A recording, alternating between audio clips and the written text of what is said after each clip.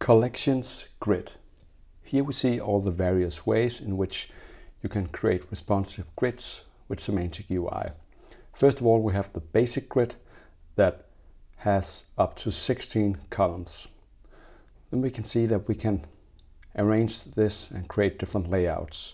For example, we can have a grid with equal number of rows. We can have a grid with column count. We can have a grid with column width. We can have a grid with equal width between each column in the row. We can have a grid with equal width and automatic resizing. We can have grid with floated columns, grid with vertically stretched content. We can create padded grid with vertical and horizontal gutters, or only vertical or only horizontal gutters. We can have a relaxed and very relaxed grid with more spacing between the columns. We can have a horizontal divided grid with these vertical lines here. We can have a vertical divided grid with horizontal lines. We can have a celled grid with borders around each column. We can have an internally celled grid only with borders in the inside of the grid. Then we can define colors for columns or for the entire row. We can have a centered grid. We can have text alignment on the grid, row, and column. We can have vertical alignment on grid or vertical alignment on the column. We can create a doubling grid that will double its amount of columns between different breakpoint sizes. I'll explain that when we get to it. We can have a stackable grid that will stack on mobile devices. We can reverse the order of the grid across different device sizes. We can set the visibility across different device sizes. And finally, we can have a responsive width that will change the amounts of column between different breakpoint sizes. All right, let's get started. In our code editor, I'm in the practice section right here. First, let's create the basic grid. To do that, we have a div tag with the classes UI and grid as our main wrapper. Inside of this, we'll add another div tag with the class column. And inside of this, we'll create our content, which will be a segment with the text column. Of course, this can be anything. You can have a total of 16 columns in one row. So I'll just copy this so we get a total of 16. Here's 4, 8, 12, 16. Let's save this, go to the browser, select the right tab and refresh.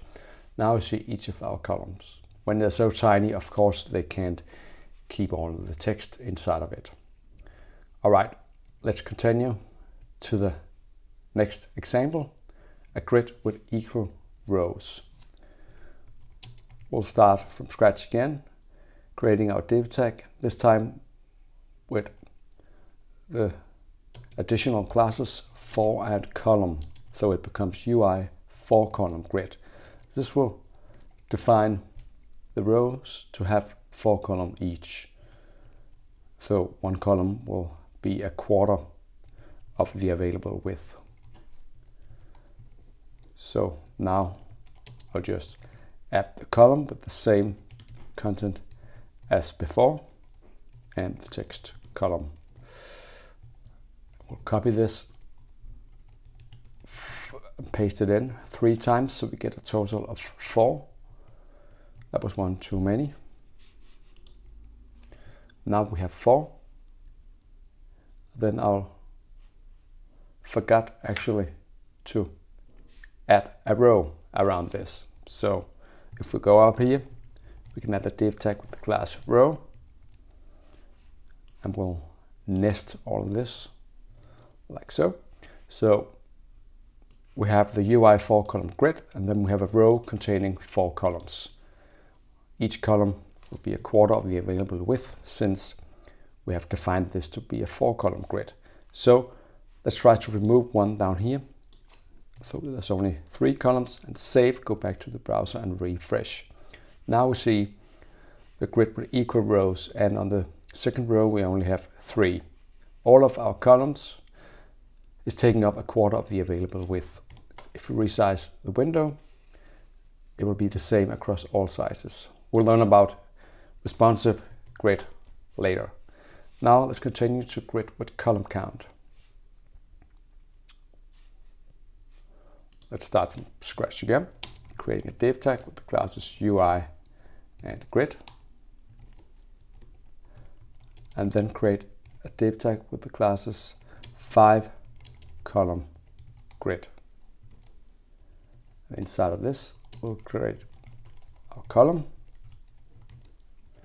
and then our content the same as before, the segment with the text column.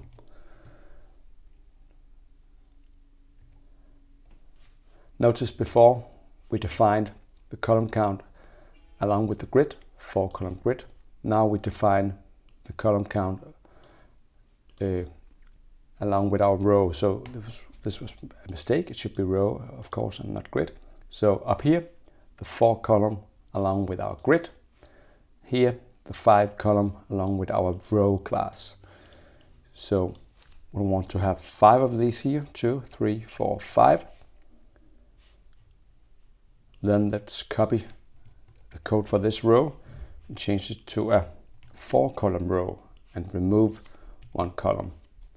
Let's paste it in again and change it to a 3 column row and remove the last column. Let's save, go back and refresh.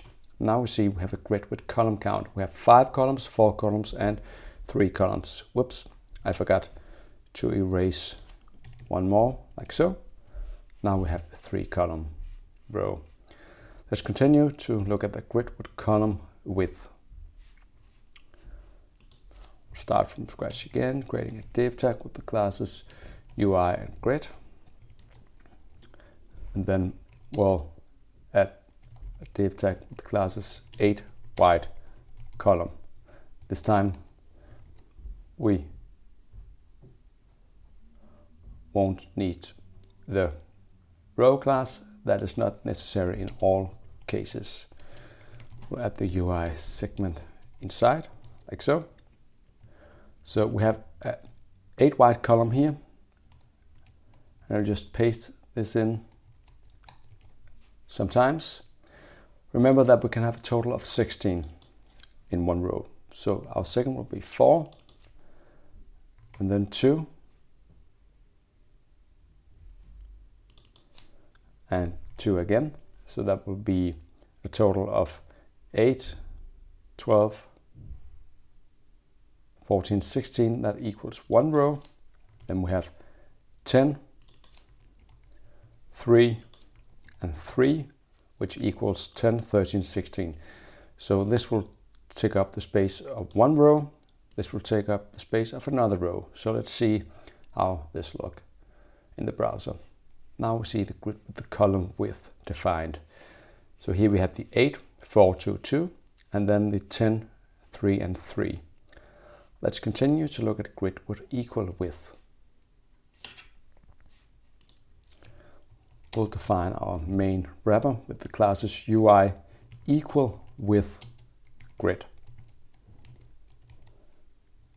Then inside we'll add the div tag with the class row, and then a div tag with the class column, and then our content, which is the segment again, like so. Now we'll copy this. So we have 5 here. Then we'll copy our row and erase 1. So we have 4 columns. Paste it in 1 more time and erase 2. So we have 3 columns. So to recap, 5 column row, 4 column row, and 3 column row, all set to have an equal width. So let's save, go back and refresh. Now we can see that it sizes each column equally. So it counts the amount of column inside each row and automatically give them the right size. Let's continue to grid with equal width and automatic resizing. We'll create a div tag with the classes UI equal with grid, same as before, and add our row also like we did before. Then we'll add column here with the segment as our content.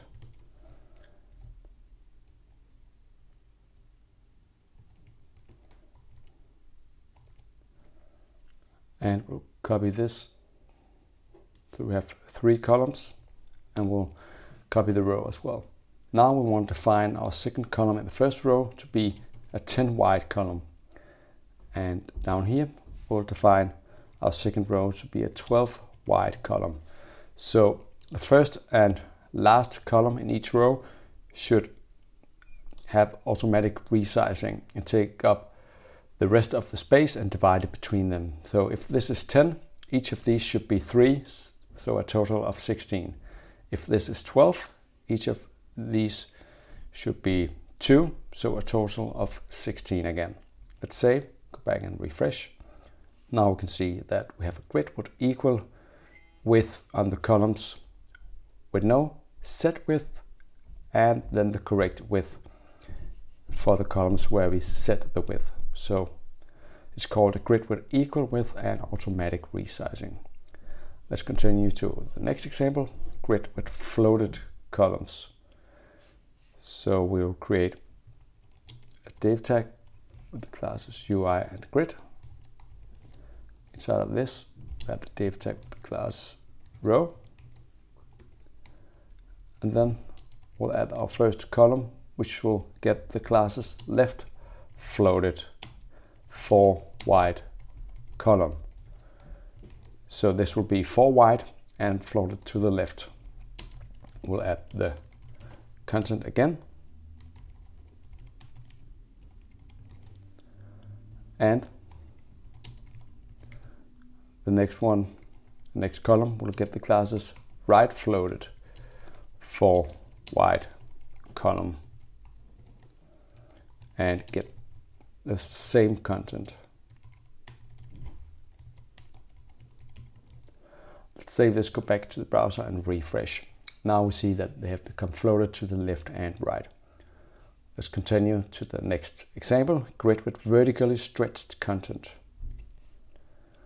So we'll create a div tag with the classes UI3 column grid this time.